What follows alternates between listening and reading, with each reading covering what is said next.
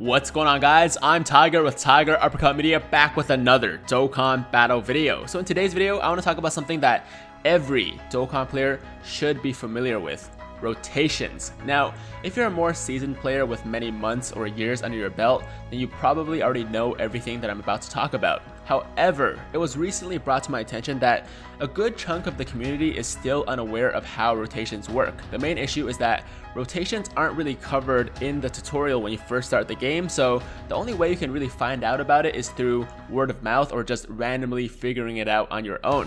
Either way, I think it's incredibly important for everyone to be well informed on this topic, as it can drastically impact how well you play the game.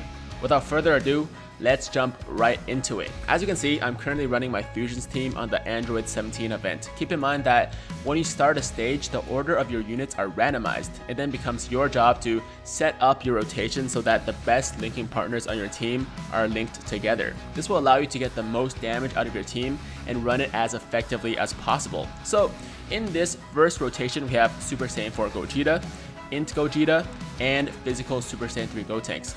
For the sake of simplicity, let's call the spot that Super Saiyan 4 Gogeta is in slot 1, this is slot 2, and we'll call this one slot 3.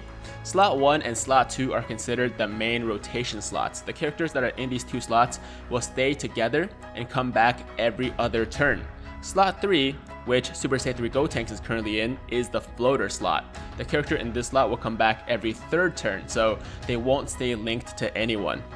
The floater slot is typically reserved for support units or your weaker units, since you want to keep your top damage dealers in the main rotation.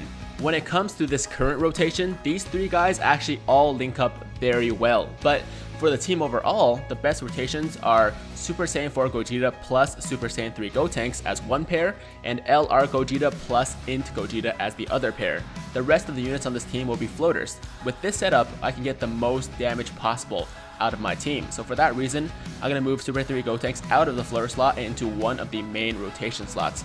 Now that we've done that, he will remain linked with Super Saiyan 4 Gogeta, and they will return together every other turn.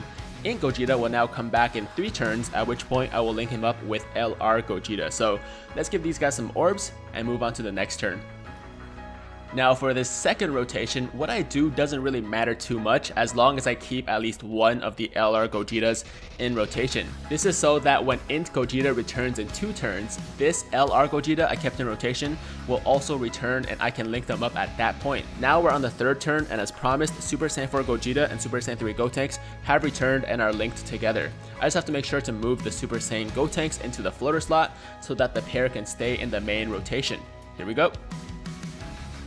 While Super Saiyan Gotenks is a very good unit that can deal his fair share of damage, he doesn't hit nearly as hard as Super Saiyan 4 Gogeta or Super Saiyan 3 Gotenks, which is why I put him in the floater slot, and he'll come back in 3 turns. Now for turn 4, as you can see, Int Gogeta, who was in the floater slot on the first turn, has now come back 3 turns later. The LR Gogeta I kept in the main rotation 2 turns ago is also back. At this point, I can link them up and my rotations will be complete, so I can actually keep what's going on over here and just give them some orbs, and I'll be good to go. For the rest of the stage, I'll be able to use my rotations of Super Saiyan 4 Gogeta plus Super Saiyan 3 Gotenks and LR Gogeta plus Int Gogeta on alternating turns, unless I decide to break them up.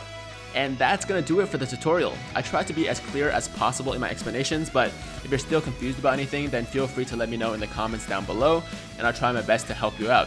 As always, if you liked the video, then make sure to like the damn video, and if it's your first time watching me and you like what you see, then make sure to hit that big red subscribe button to join the Tiger Squad now. And while you're at it, also hit that notification bell so that YouTube knows you want to stay up to date with all of my latest content.